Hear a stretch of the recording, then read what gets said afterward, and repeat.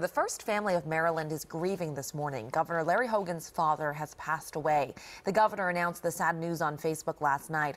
Lawrence Hogan Sr. had recently suffered a massive stroke.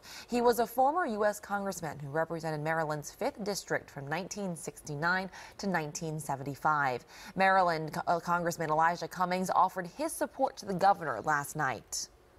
I want to say to the governor, if there's anything that I can do to be supportive, I understand, and I will be happy to do whatever I can.